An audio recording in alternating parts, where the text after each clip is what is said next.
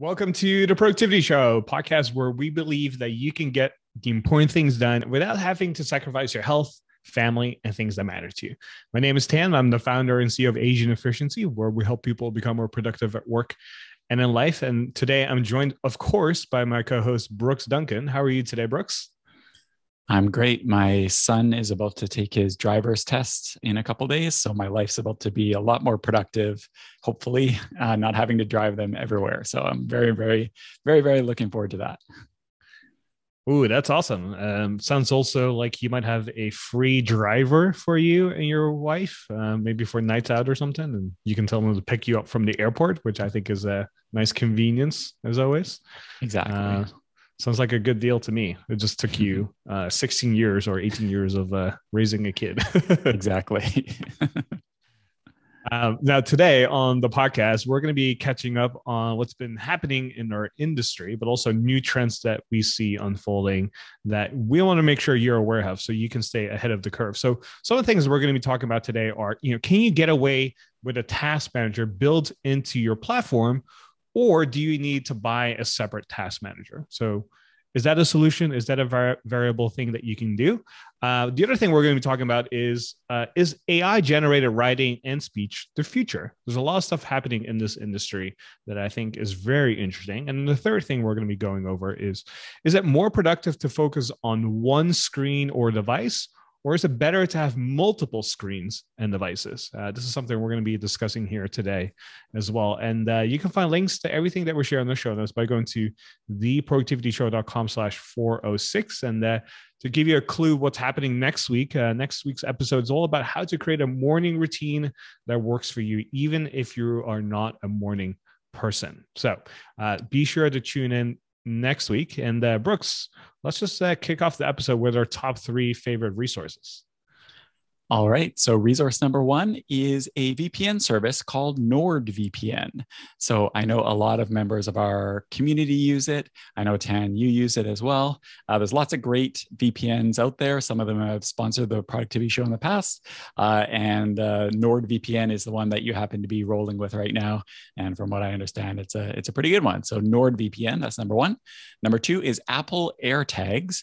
So for those who don't know, they're little physical devices that you can put in anything really and able to track it down. So you could put it, I hear some people who travel put it in their luggage so that if their luggage goes missing, they'll know where it is. I've heard of somebody putting it in wallets. I even heard of somebody who does hiking put it in their bear canister so that if an animal comes and takes off with their food, they can track it down. So these are just a few of the uses of Apple AirTags, but anything you can think of to track things down, it's really handy. That's number 2. And number 3 is a portable battery. It's the Anker Mago, MAGO, not sure the correct pronunciation for that, portable battery. There's a ton of portable little power banks out there, of course. The cool thing about this one is it supports MagSafe, number 1. And number 2, it's foldable. So it's great for planes and stuff like that to watch movies. I don't personally have this one. I think, Tan, you put it on this list, but after looking into it, I will be buying it right after I recorded this episode because it looks really great. So yeah, those are the top 3 resources.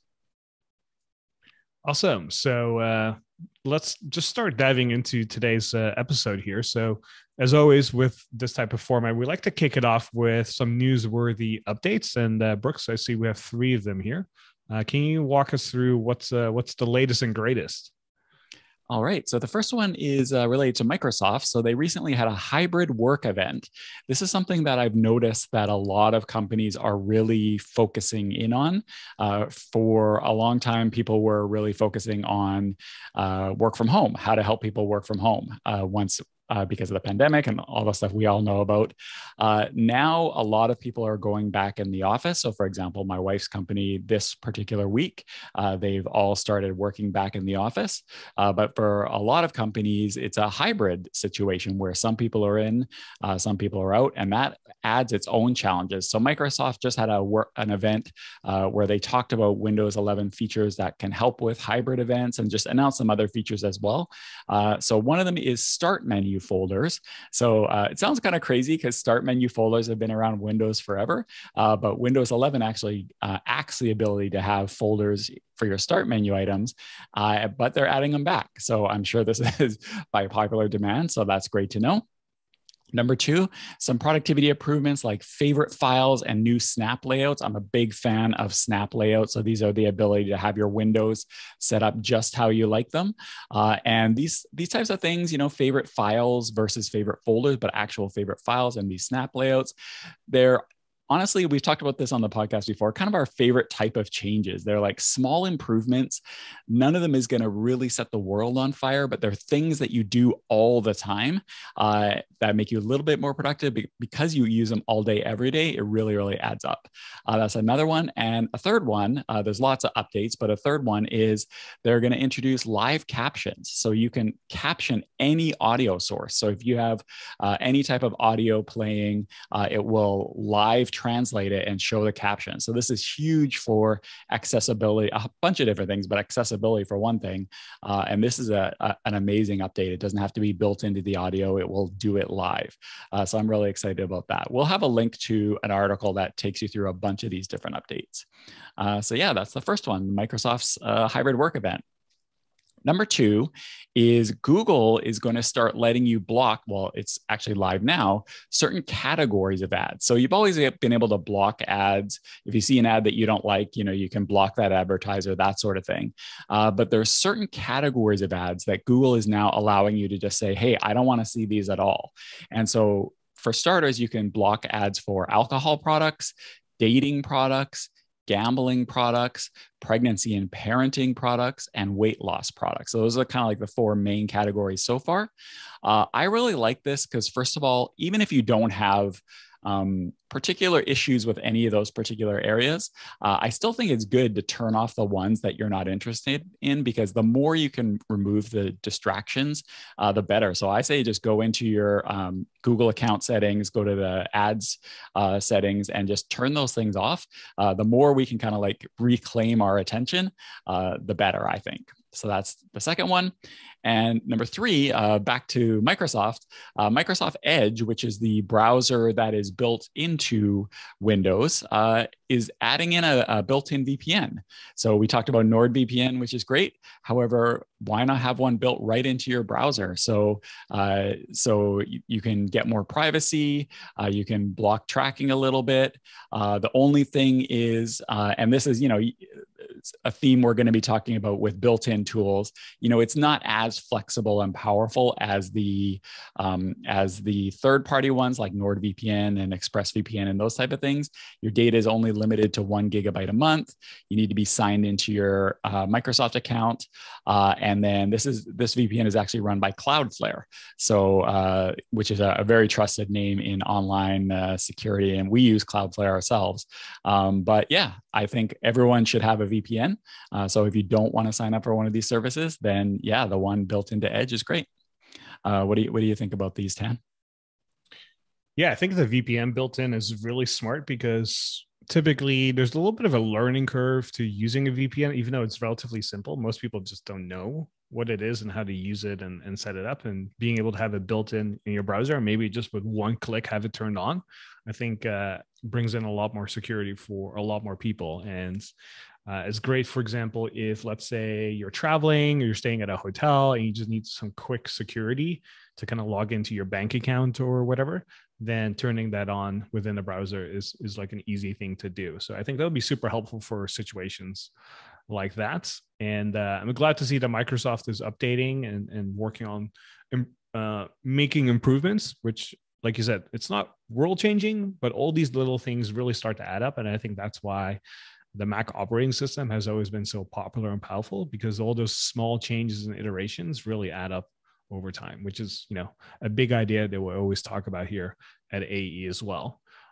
So as far as like the ads, I'm personally, I don't know if I would like to admit this, but I use an ad block extension in my Chrome. So I usually don't see ads anyway. But I can also see how this could be really helpful for places where you can't really block ads. Or sometimes you have to visit a website where you can't visit and read the content unless you turn off your ad blocker. And so for situations like that, I think it would be very helpful. But again, it's one of those things that, if you don't know, you don't know. But if you know now that you can turn it off, I think it's really empowering. So if you want to stop those ads from being on your screen, I think it's worth setting it up, and we'll have a link to it as well to kind of show you how to do that. It's pretty simple.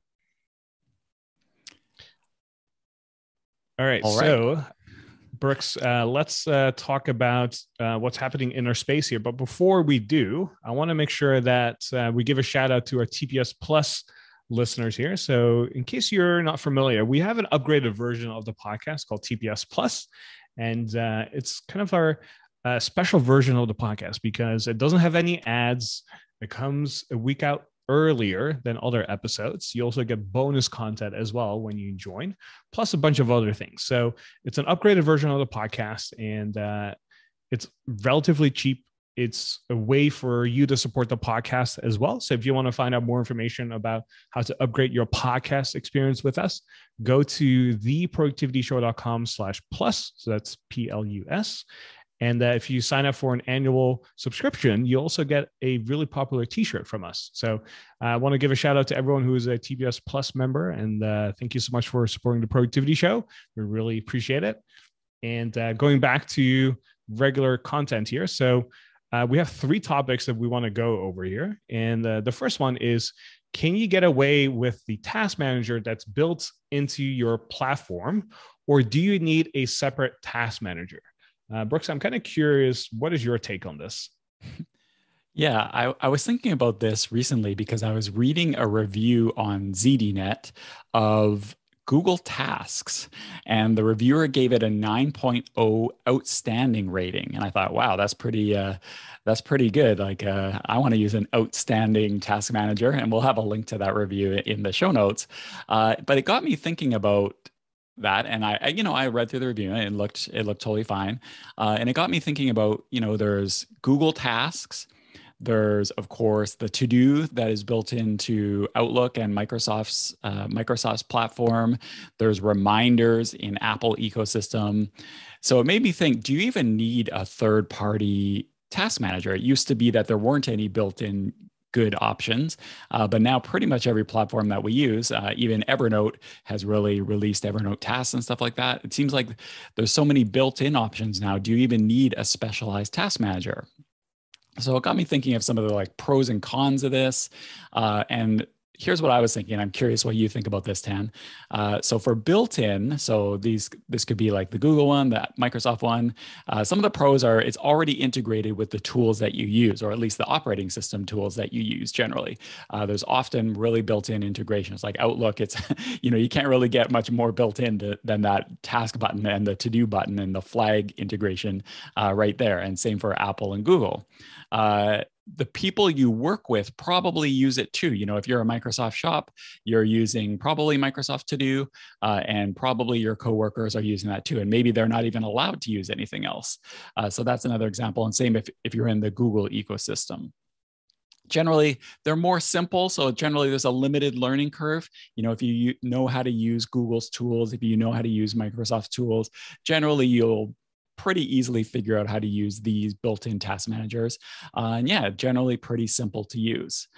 So, kind of overwhelming case for using a built-in tool, but there are some, I would say, cons of using a built-in tool. Number one, there's good integration with the kind of operating system and platforms that you use. That's great. But often there's pretty limited integration with other tools. So if you are able to use other project management tools, email tools, calendaring tools, that sort of thing, there's pretty limited integration with those, where a lot of times third-party task managers have that built in, like Todoist, for example, can integrate with a lot of different things. So that's one limitation. Number two, if you have more complex needs, a lot of times these more built-in simple task managers and to-do lists are kind of limited. You can fake a lot of stuff with maybe some tags and stuff like that. Sometimes you can do subtasks and that sort of thing, but often it's pretty limited. So if you have more complex needs, sometimes you end up having to like jump through hoops, where using a more specialized tool just makes things a lot more easier.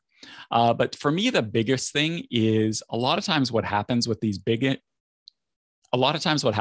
built-in tools is after a while, they kind of get abandoned, or there's like infrequent improvements. Like just think about the reminders built into Apple's ecosystem. Essentially, those only get updated, if you're lucky, when there's a new release of iOS. Maybe there's little tweaks here and there, and so it could go a couple releases without any big changes. So ideally, if you're somebody who lives and breathes in your task manager, you ideally would like to have a situation where it's the people who like live and breathe these things and are constantly trying to make them better. So that's my thought. If you have really simple needs, I would say just roll with the built-in one.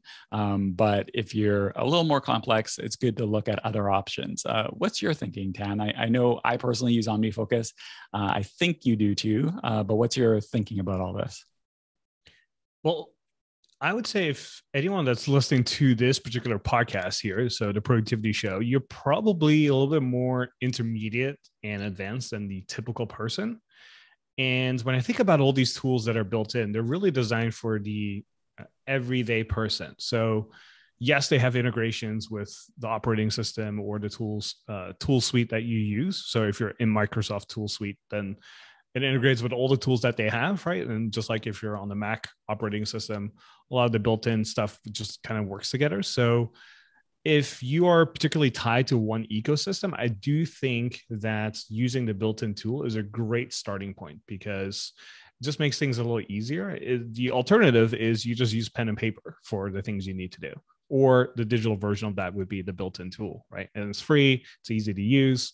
Someone like my mom and someone like my dad would be like perfect for this kind of thing. They use one operating system typically. They don't have like cross-platform issues at all. And so using something like that would be great. However, I would say for the average TPS listener here, you probably have a little bit more complexity. So maybe you have cross-platform. Maybe you have like a MacBook at home, but also you use like an Android tablet, for example, right? And now when you have two competing operating systems, how do you have some sort of sync in place? Well, you don't when you use one particular tool from one operating system. So if you run into that already, where you have different operating systems working, then you need a more complex tool. And that's where something like web-based could be coming in, like Todoist, for example, or you use an app or tool that is cross-platform. And so I think for the everyday listener that is listening to us, I would say you're probably a little bit beyond that. But that doesn't take away that some of these tools are really powerful as well. So for example, even though I have OmniFocus and have a pretty complex system for compared to most people, I still use reminders for very simple things, for like stuff that I need to do today, or I just say, hey, SIRI, I need you to remind me to do X, Y, and Z on this date or at this time. That's a really simple tool that I still like to use. So yeah, I would say for everyday person, probably great. But if you're a TPS listener, then you're probably going to run into more complex needs. In the live stream, one of our Productivity Academy members, Art, has a hot take. He says, if spending $100 a year on OmniFocus saves you a minute a day, it's more than worth it. And yeah, that's an interesting way to look at it. If you can make use of those features, and it does make you, like we just said, a bit more productive every single day, that really, really adds up. So yeah, good take there, Art. All right, let's do topic number 2 then.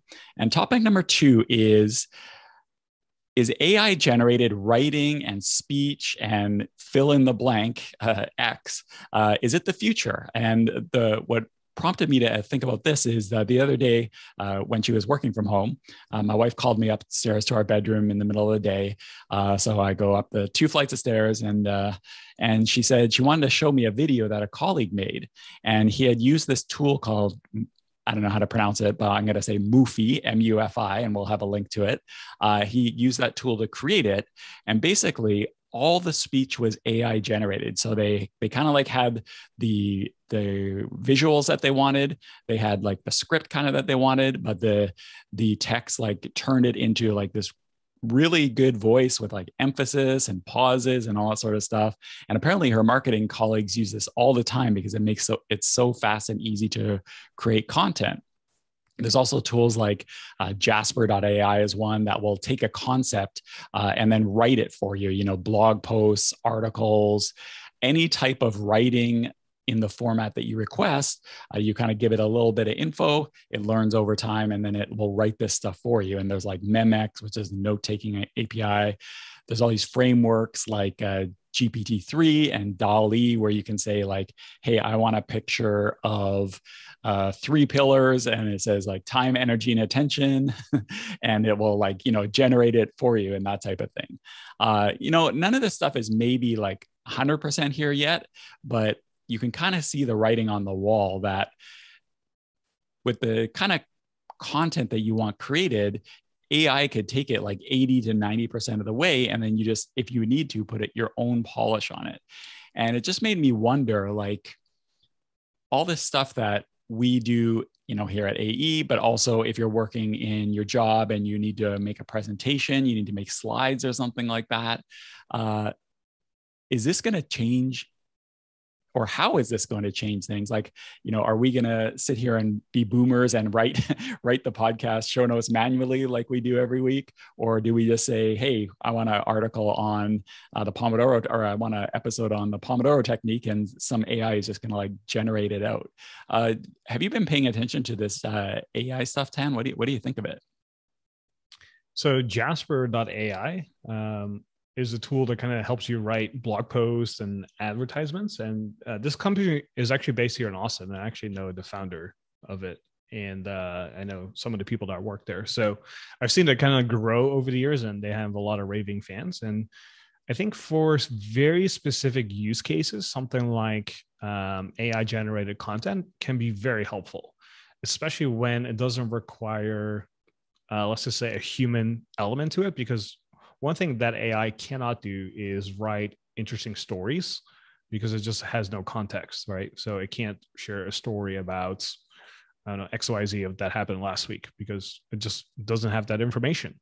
However, when it comes to writing an advertisement, for example, when you do it, you start to realize it's very formulaic after a while. A headline has a very specific format. A subheadline has a very specific format as well. Maybe an introductory paragraph of something can be very specific as well. So for specific use cases, I can kind of see how that would be really helpful. Also, like you mentioned with your wife's case, where they turn text into voiceover, for example, or some of the speech was generated that way. I think a very specific use case like that is super helpful as well, because it's going to help you save time, right? Just like the AI technology we have for editing the podcast. What's that thing called again that you looked into the other day? It was like Disruptor or something, the script. Descript. Yeah. Descript. Yeah. Yeah. Like stuff like that makes things so much easier, because now instead of having a human editor, Descript can now do it for you, and probably with like 95% accuracy or something, right? So I think there's very specific use cases for it, but I don't see it ever taking over books, for example, because when you think about writing a book, you take someone's life experience and condense it into like 200 or 300 pages. Like, good luck AI doing that for somebody. However, for specific small use cases, I do see that this could probably be the future, because we even see it. And this is an episode we did a while back. Like, if you and I write in a Google Doc, it can actually predict what you're about to say next, right? Like, those small things are super helpful, but it can never, I think, completely write a whole blog post for me. So it almost sounds like if you're a knowledge worker and you want to like build your skills as a moat, like be defensible against this coming thing, it probably sounds like it's a good thing to learn would be how to express yourself. And, we're talking about blog posts and stuff like that, but like I said, it could be presentations at work. It could be marketing copy. It could be any of that type of stuff.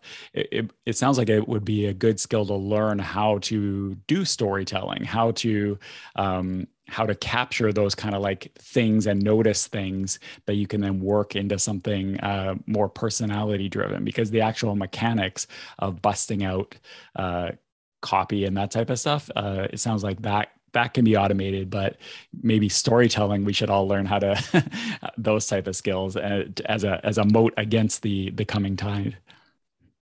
Well, I think one interesting use case that I could see happen is, let's say you and I write a blog post and then we run it through an AI app that maybe eliminates filler words and then also rewrites certain sentences or uses other words to make sure that it hits more keywords, so it becomes more SEO friendly. So it kind of does a rewriting for you, and I can see how something like that could be super powerful if it doesn't exist yet already. But completely from scratch, I don't see that happening, because storytelling is such a human element that sure, you can maybe fill in some basic features like who's the character, what happens, and yada yada yada. But I think from scratch that would be very difficult to do. Yeah, again, in the live stream, Giacomo, one of our Productivity Academy members, he says, that's why I'm into Obsidian and making sense and connect unique concepts and ideas. And yeah, this is something we talked about back in the productivity show TPS406 with Nick Milo. And that's the thing about these kind of like linked note-taking tools, for lack of a better word, personal knowledge management. It's not just about capturing information and having it organized well. It's making the connections and sparking ideas. And so that's a great take by Giacomo. So again, I'll have a link to that TPS406 where Nick Milo and I talked about all this type of stuff.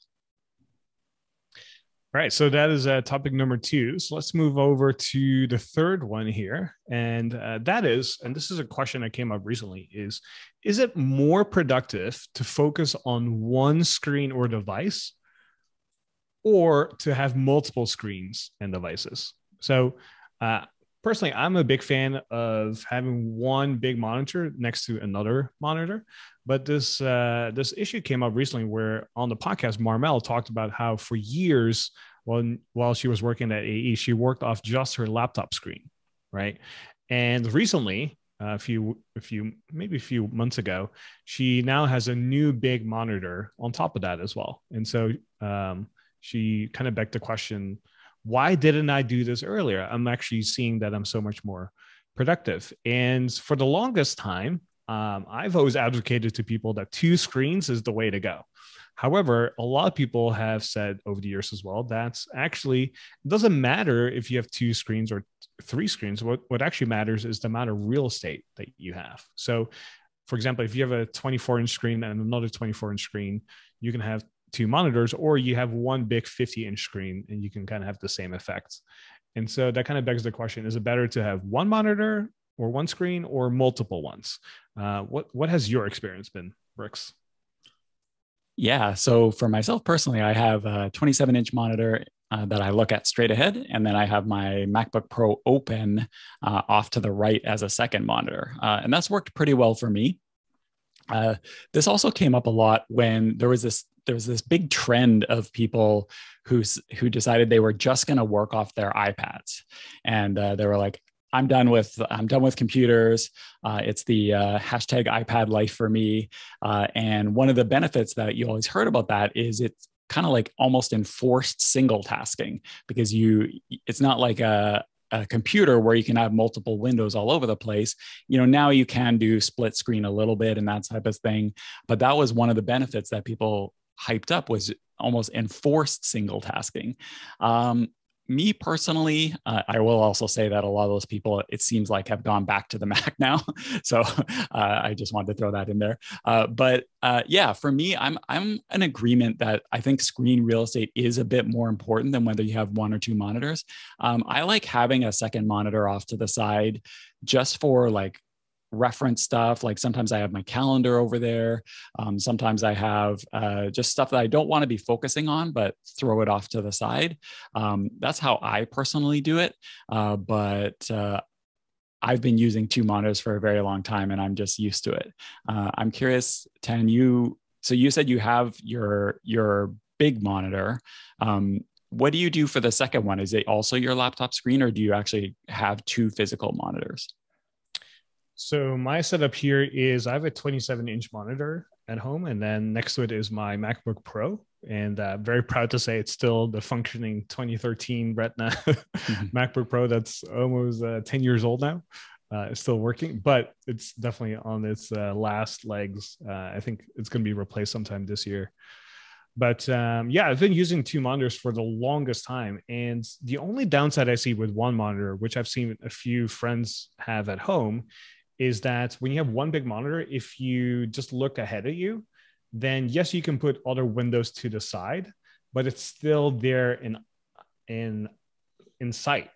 Versus when you have a second monitor and you kind of put it on the side, if you have like a bunch of reference material on, let's say, my left, which is where my laptop is, when I look straight ahead, I just see the writing, for example, that I'm working on. I don't see like any other windows floating anywhere else. And so when I use the reference material, I just kind of like tilt my head to the left, and then I can see, oh, like here's some reference material that I can use, and then I can kind of go back and forth. So I find that a little bit more easier to focus compared to having one big monitor and then having like stuff on the left or on the right hand side, because it kind of distracts me.